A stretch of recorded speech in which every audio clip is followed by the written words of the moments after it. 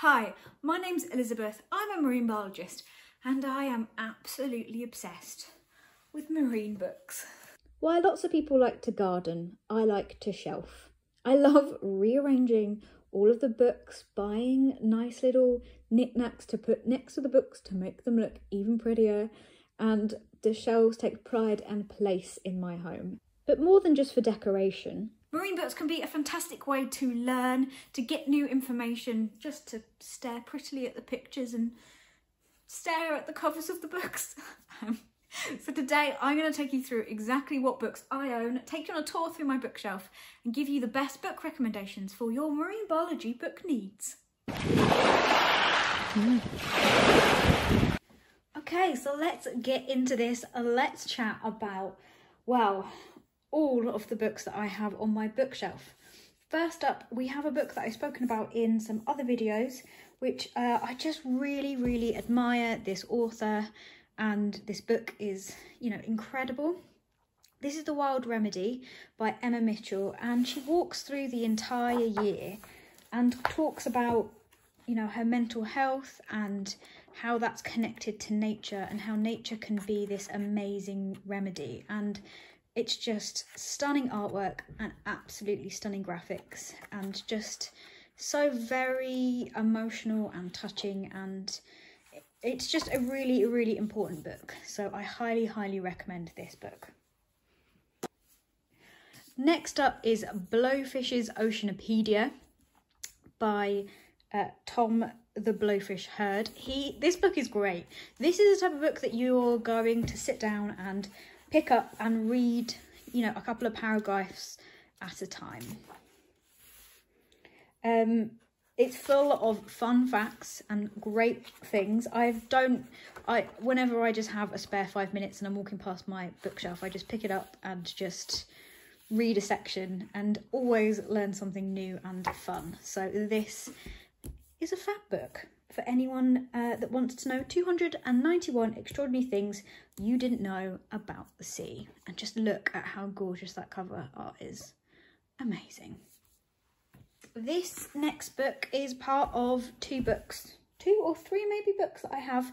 This was from when I went on a field trip to Puerto Rico, and it has all of the ID features of, I think there's fish and corals and different things, of all the wonderful tropical fish. Oh, so many memories come back when looking through this book. So although while I'm in the UK, probably not the most useful book, it is amazing to stare at and gorgeous. And these books are fantastic if you are exploring the Caribbean. It was just amazing. It was just incredible.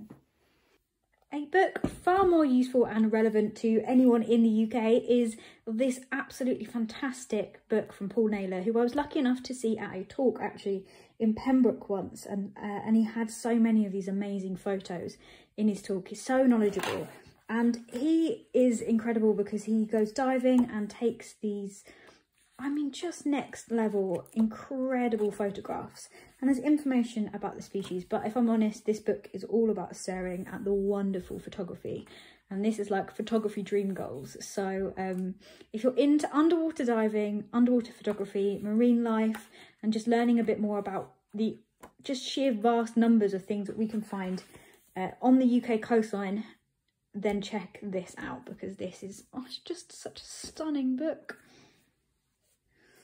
I have spoken about this book before, and this book is incredible. It's just really funny and I really relate to it.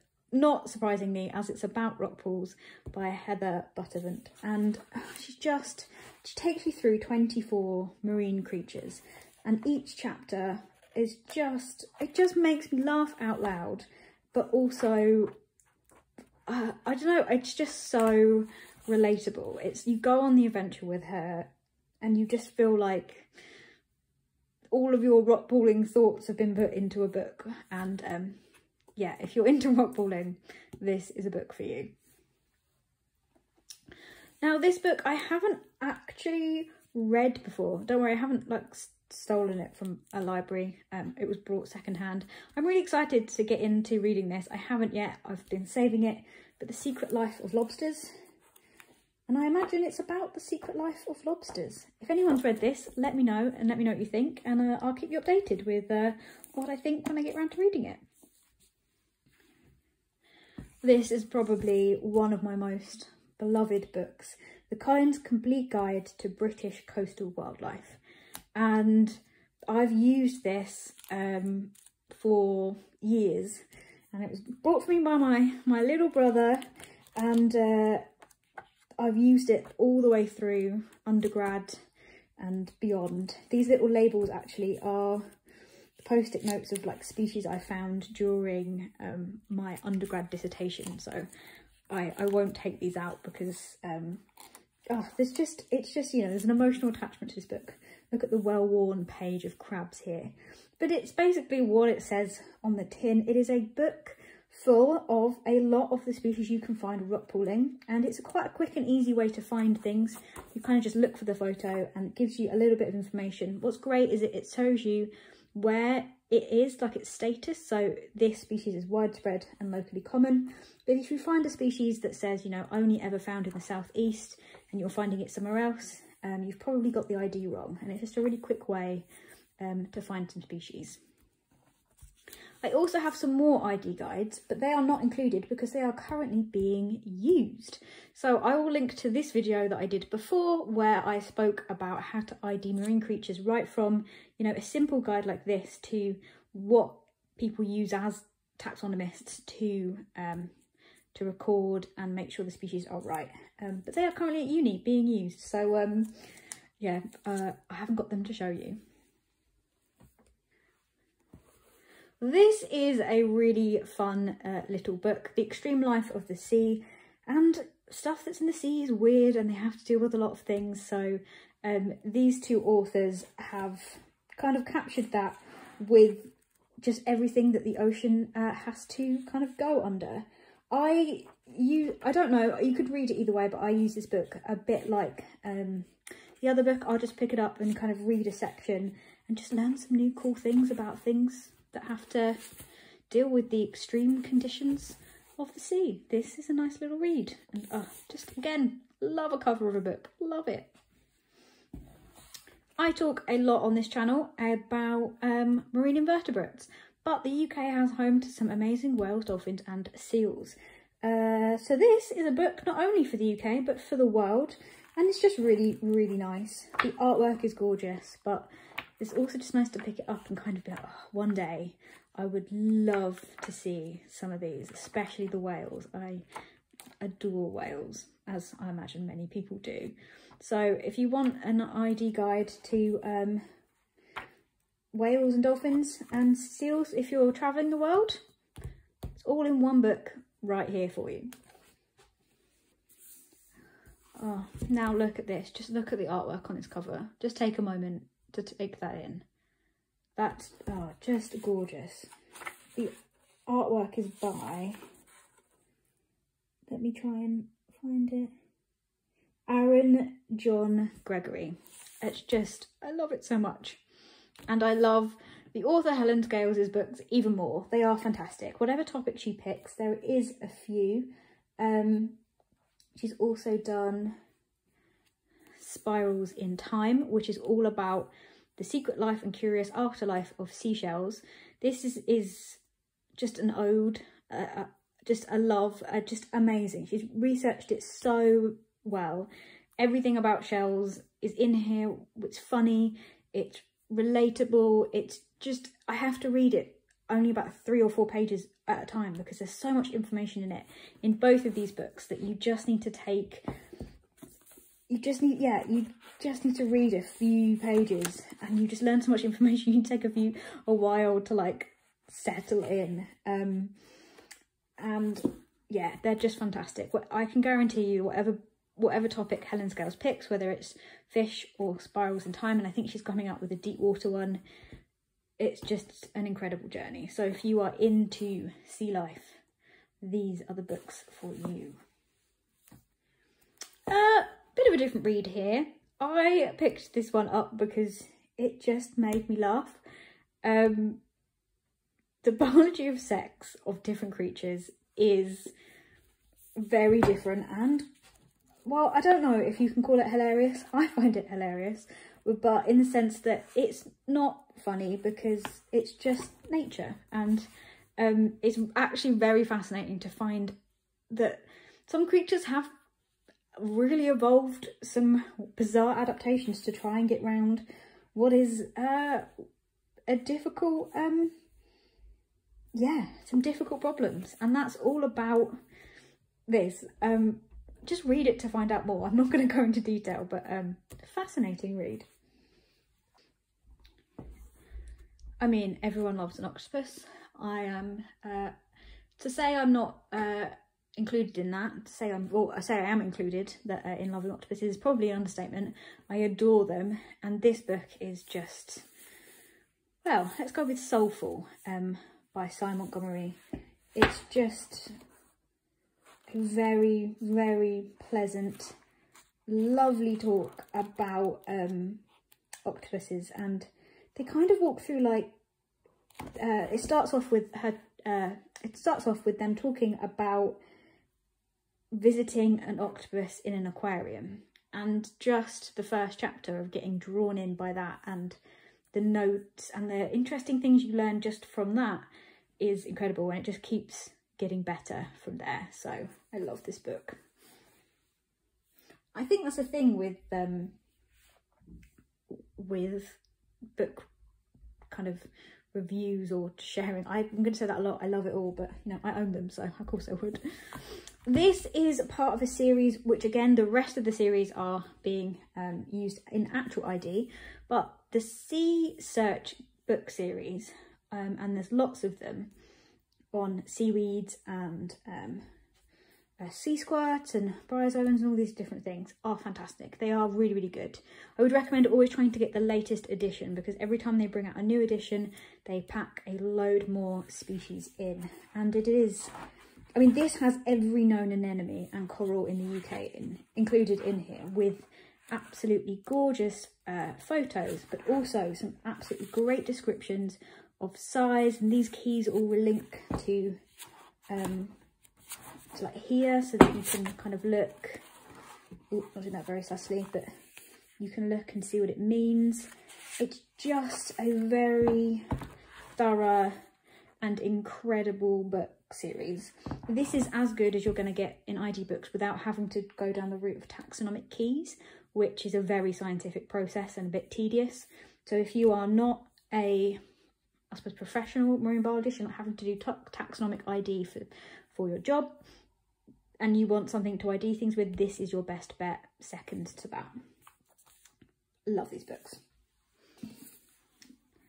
Now this book looks, well, except for the fact that it's nice and clean, looks in the style of kind of like a vintage old book. It's not, it's a newer book, but it's kind of an ode to the artwork and information of the vintage books.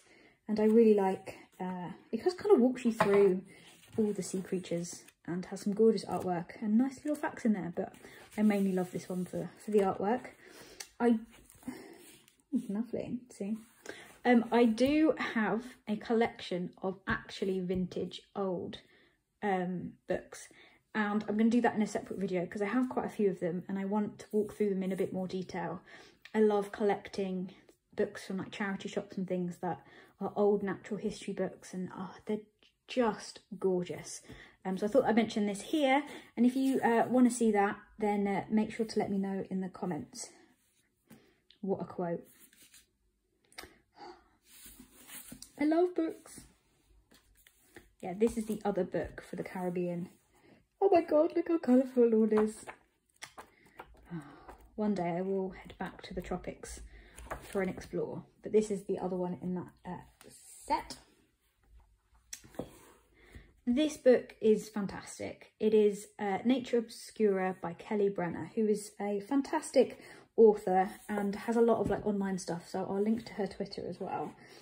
And it walks through each of the seasons, so it starts off in winter and kind of ends at the other end of the year, and it's just amazing. It's not all about marine life, it's about the hidden life around I think it's Seattle, in a city, and it's lovely. It's about connecting with nature in the everyday. It's all kind of, you just feel like you're living Kelly's life through this. She writes as if you're coming along on the venture with her, like you're her friend and you're there experiencing it the same as her. And it is a lovely, lovely book. I zoomed through this. It took me not very long at all to read it. Not because it's short, but because it was just like taking a walk with a friend through a city and exploring just fantastic nature.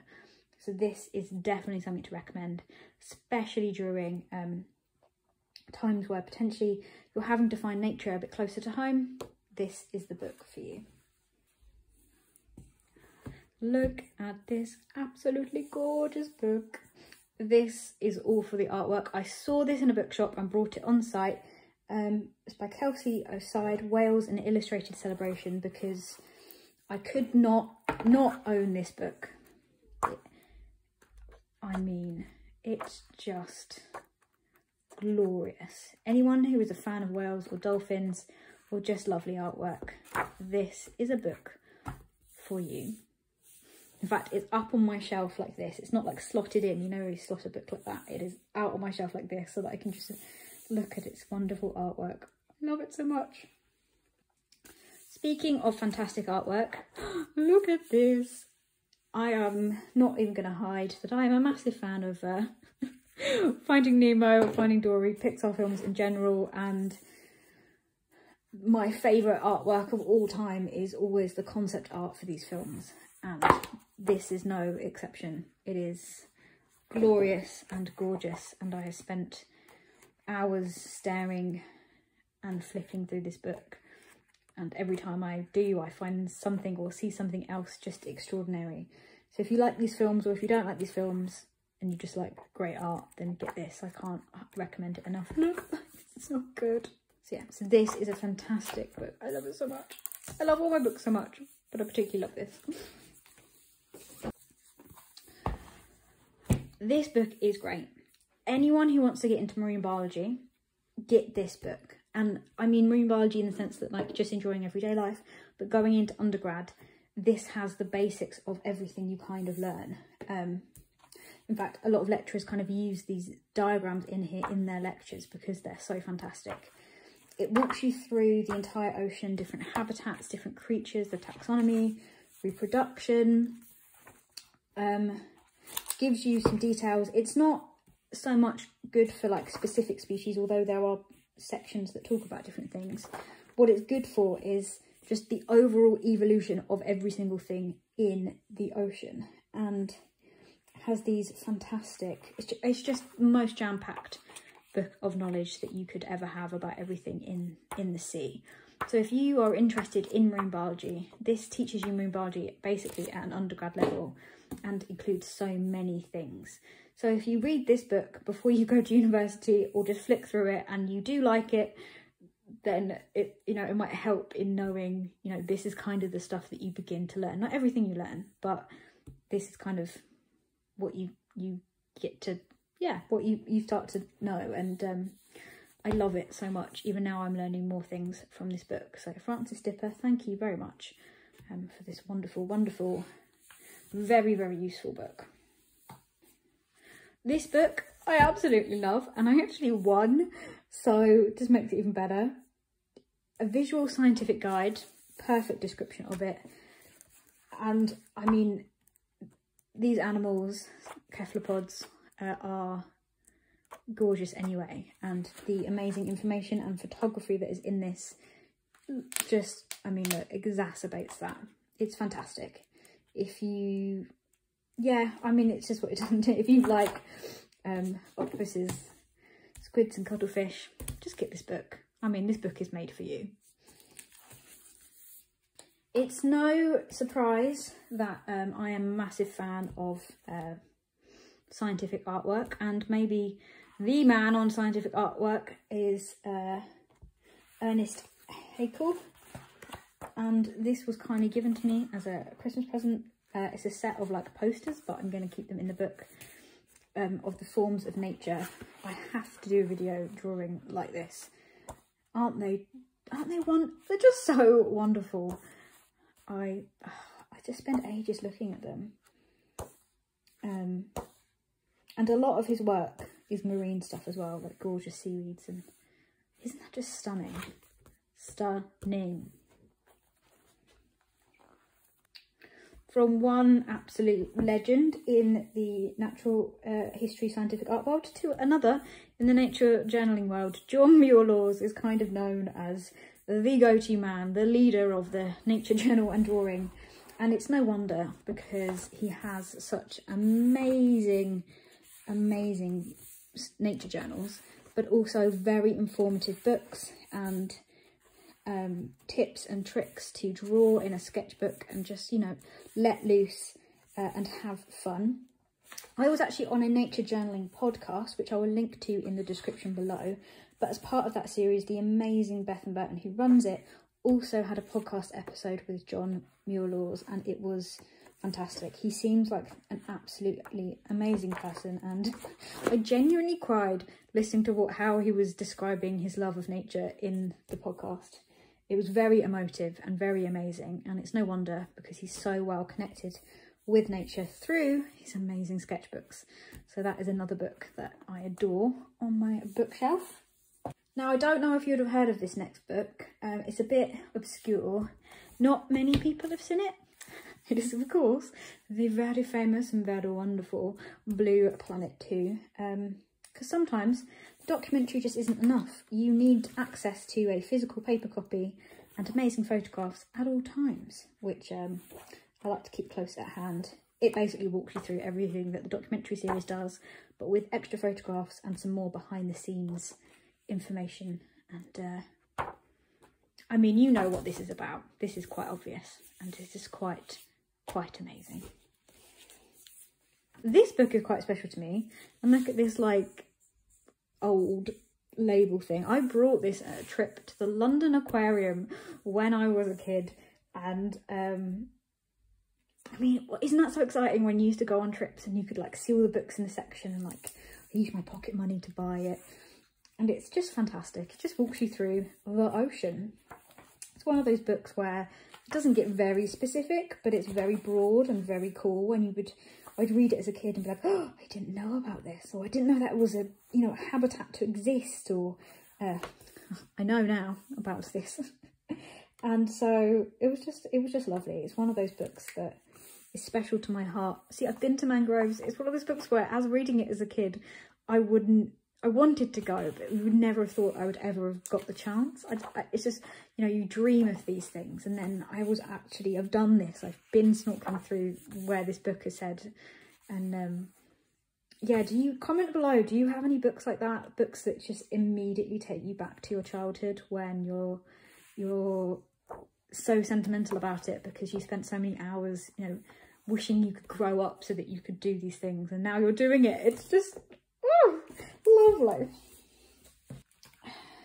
This book is incredible. I'm going to link to, I actually went drawing to, actually think about it, that's quite a good link. We went to the London Aquarium drawing with Tim Pond. He's actually signed my book. It's incredible. He's fantastic. He's very skilled.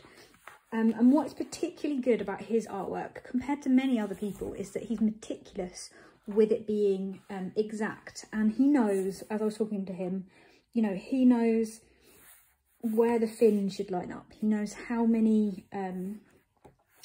the structure of a turtle shell. He knows exactly why things have evolved to do different things. I've just realised there's a little curled octopus, and I've now seen one of these. It just made me happy. Sorry, I got distracted then. Back to talking.